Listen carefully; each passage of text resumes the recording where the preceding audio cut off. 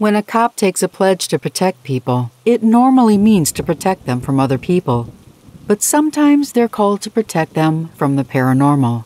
And once in a while, they need to protect themselves from those forces. Those are the stories we'll be exploring here tonight. Be sure to join me here every Thursday at 5 p.m. Central for new content. And if you like these stories and want to hear more, click on the link to my playlists in the first comment below. The great gods of YouTube really love them some playlists. And who doesn't want to make the gods happy? But for now, sit back, relax, let me lead the way. And let's get scared together, together, together, together, together, together, together.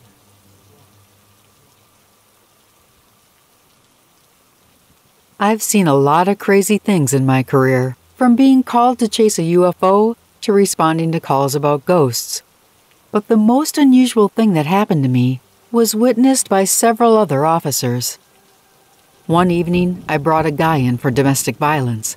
He was being a bit rowdy, so I got some help in booking him by the sergeant and a few other patrolmen. I was in the process of booking Mr. Tough Guy when I happened to glance over at cell number 1. There was a guy in there with short hair, glasses, and a white t-shirt, and he was just staring at us. I ignored him and turned back to the task at hand. We finished booking Mr. Tough Guy and I walked him to his cell, walking past cell number 1 in the process. The guy inside just stood there watching us as we walked by.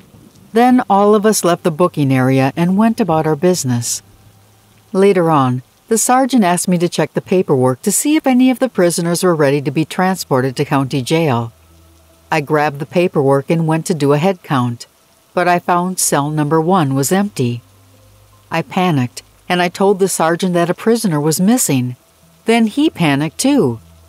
We started making phone calls all around to see if anyone had moved the guy or released him without telling us, but no one had.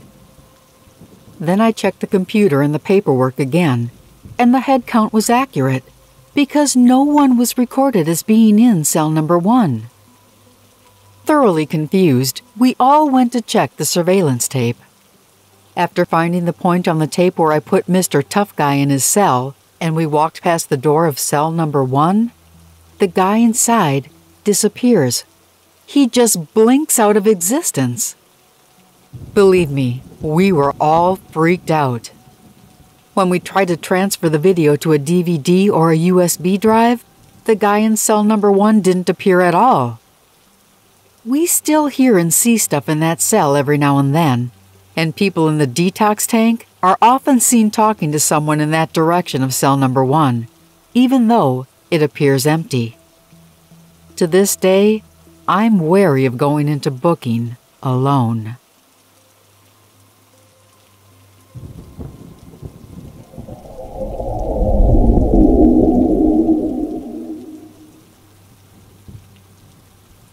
While working the overnight shift, I answered a call for a welfare check.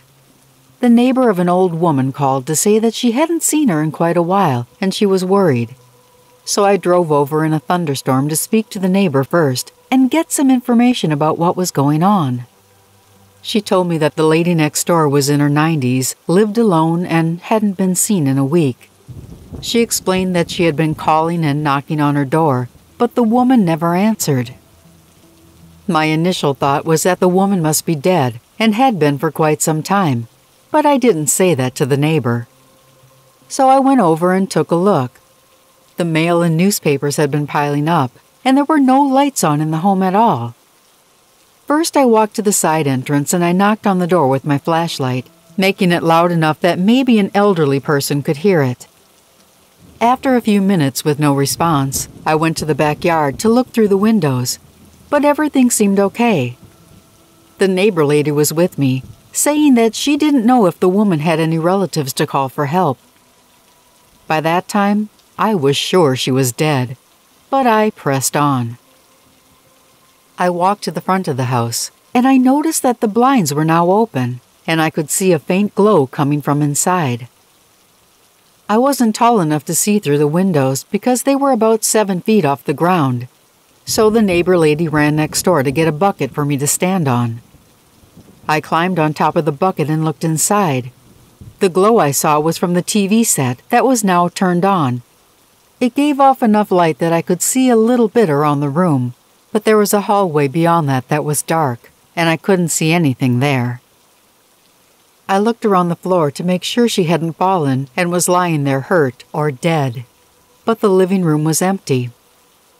The telephone charging base was blinking red, indicating missed calls and voicemails.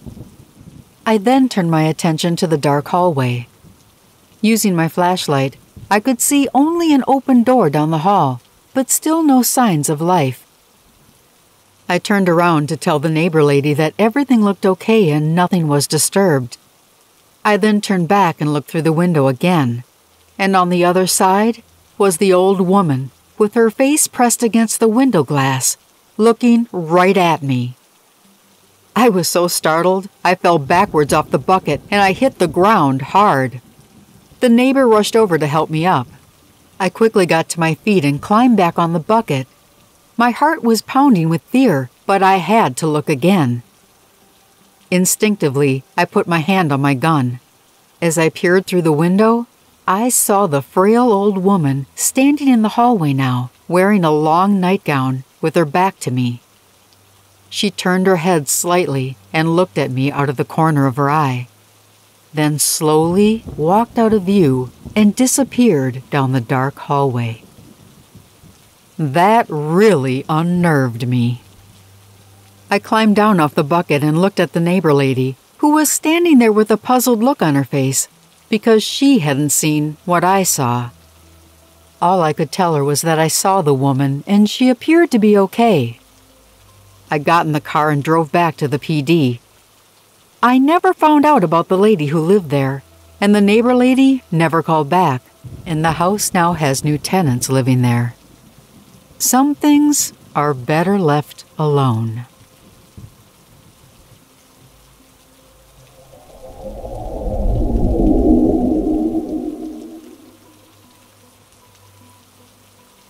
My uncle was a sheriff in a small town in New Mexico. He was the most hardcore person in our family. Super straight-laced, was never a BSer, and really wasn't a joker at all. So when he told us this story, we all believed it without question.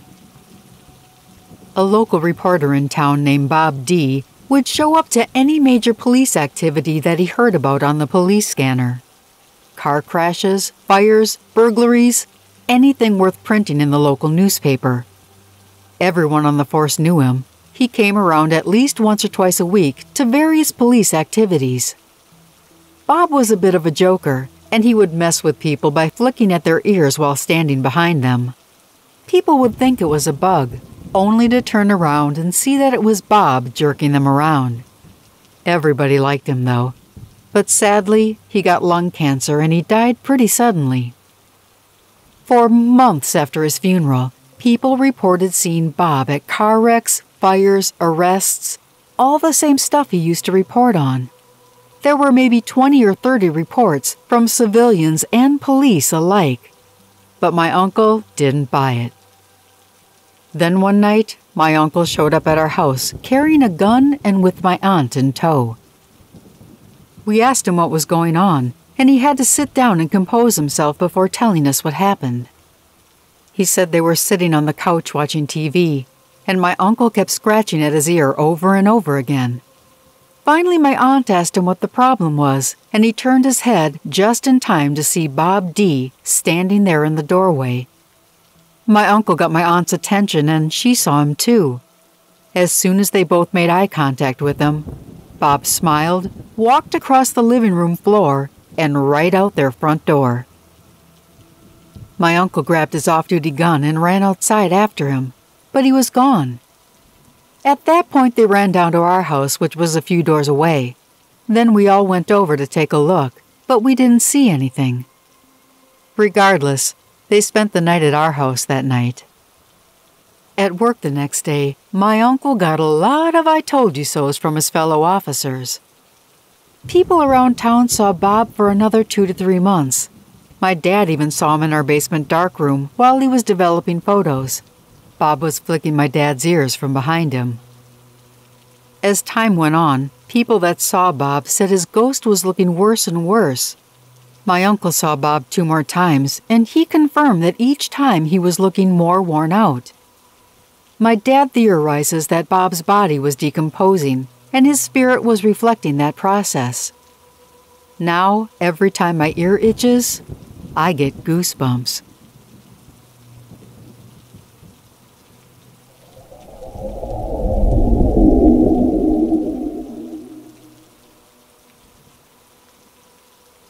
I responded to a suicide one day. A male had hung himself in the tree in the backyard. We checked the house and all the doors were locked with a deadbolt. So I called in to have entry tools and a supervisor sent over so we could breach the doors and get inside. The decedent's girlfriend was not accounted for and they lived together, so we thought it might be a possible murder-suicide. A few other cops and I were standing at the back door, which had been checked multiple times, waiting for the entry tools to arrive. I looked at the door and I saw there was a gap in the frame, and the deadbolt was no longer engaged. I tried the door and it opened, so we canceled the order for the tools, then went inside. We cleared the entire house and found no one. I even had them check the attic and basement, but no one was found. Right inside the door that had magically opened were multiple goodbye notes to various family members written by the decedent. After clearing the house, we walked outside and waited for the next of kin to arrive. At one point, we tried to get back inside, but the door was again secured with a deadbolt. It should be noted here that none of us had a key, and there were key locks on both sides of the door, so you couldn't get in or out without a key. The lead detective and I started talking about how we were now going to have to call in a second time for a toolkit. And as we were talking, the door opened all on its own. No one was even standing near it.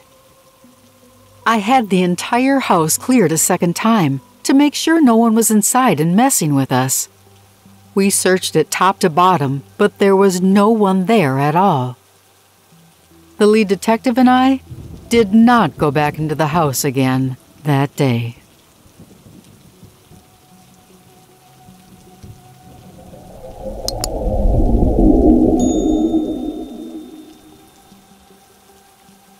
I patrol on country roads at night, and one time around 3 a.m., I needed to relieve myself, but the nearest bathroom was 30 minutes away. So I drove down a dark road, got out, and started doing my business. I felt like somebody was watching me, so looking around, maybe 20 feet beyond the rear bumper of my police car, I saw a shadowy figure standing there. I quickly zipped up and yelled out to what I thought was a person, but I got no reply. I began to apologize, thinking it was the landowner coming to see who was peeing on the driveway in the middle of the night. But again, I got no reply. I then fell into attack mode, thinking it might be somebody with bad intent. I called out for them to show their hands and identify themselves, but still no answer. I finally got smart and used my flashlight to see who it was. But as soon as the light hit the spot where they were standing, no one was there. Now keep in mind, this entire conversation took about 20 seconds, and I was looking at the figure the entire time, and it hadn't moved. I looked around and saw nothing, nor had I heard anyone running away in the brush. I went back to get in the car, but before I did, I took one last look and saw the shadowy figure quickly moving towards me from where I had last seen him. I got in my unit and tore the hell out of there, because a gun is not going to protect you from a ghost.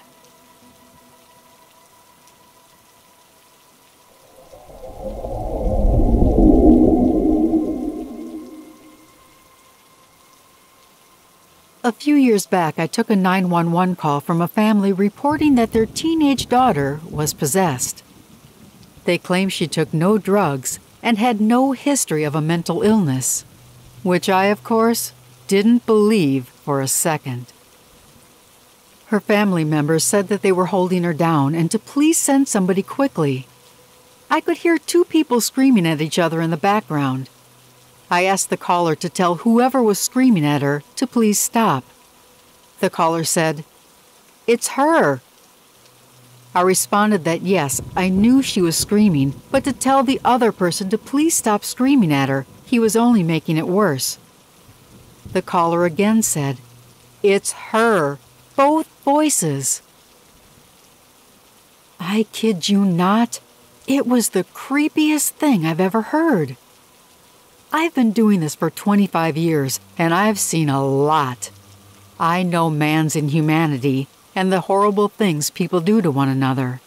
But this was a different kind of evil. I was clearly hearing a young girl screaming. At the same time, an adult male voice was yelling back at her, and they were yelling over one another. I couldn't understand what they were saying, or even identify the language being used, but there were clearly two different voices, and the family members swore up and down that both voices were coming from her at the same time. It made my skin crawl. My lieutenant listened to the tape later. He looked at me and said, "It kind of makes you wonder, doesn't it?" Yes. Yes, it does.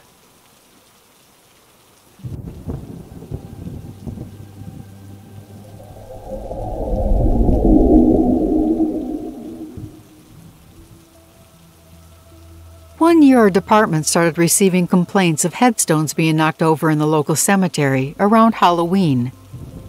The chief told all of us working the night shift to make extra passes by the cemetery to hopefully catch the people who were doing the damage. Me being sneaky, I found a good hidden observation point about a block away. There were two major well-lit streets that provided a fair amount of ambient lighting to the cemetery. For several nights in a row, I would park there and check out the cemetery through my binoculars. I would do that twice a night, once at the start of my shift and once at the end. One night while checking out the cemetery, I saw something that looked like a cat walking on its hind legs. I watched as this thing walked about 10 feet between headstones, then I lost sight of it. I rushed over to the area in my patrol car and I turned on the spotlights, alley lights, and takedown lights, but I didn't see anything. All I found were paw-like tracks left behind in the dew on the grass that ended at the headstone. To this day, I can remember the strange way it moved and its outline in my binoculars. It was so creepy. I'm an avid hunter and have done plenty of night hunting, and I'm very familiar with all the animals in my neck of the woods, and I've never seen anything like that before or since.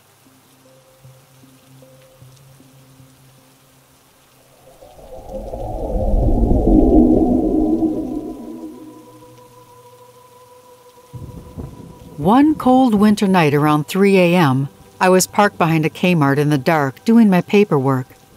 Suddenly, someone or something banged loudly on the driver's side window 2 or 3 times. Scared the hell out of me. Except there was nobody there. I looked around, and to my left was a 15-foot wall, and to my right, a 10-foot solid fence. Where I was parked, there was 100 feet of open space both in front and behind my unit. On the ground was nothing but my own tire tracks and the blanket of fresh snow, and there were no marks on my window to indicate that someone had thrown a snowball or a rock. I even got out and knelt down in the snow to look under my car, but I found nothing. I still get anxious every time I have to patrol back there, to this day.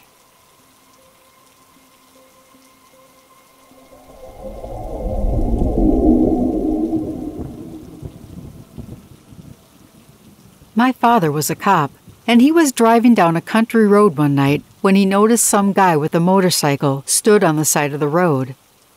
It was late and a very dangerous place to be stranded, so Dad pulled over to see if he could help. He asked the guy what was wrong, and he said his bike cut out and wouldn't restart. After some back and forth, Dad decided to return to the police van to grab some tools, but when he returned, the motorcycle and the man were both gone. Dad looked around and listened for the sound of footsteps or a motor, something to tell him where this guy went. But there was nothing. In just those few moments that my dad took to go to the van, this man had vanished. Dad called out into the night air in case the guy had pushed his bike out of sight somewhere, but he quickly realized this was a country road and there was nowhere for the guy to disappear to so quickly, and with a heavy bike in tow. Dad said he freaked out, got back in the van, and got out of there as fast as he could. He said the weirdest part was that he physically touched the guy and the bike. A few days later, he mentioned it to a colleague, and it turns out that a few years back, a biker had been killed in an accident on that road. Apparently, he's far from the first person to see that ghost. He hates talking about it, even now.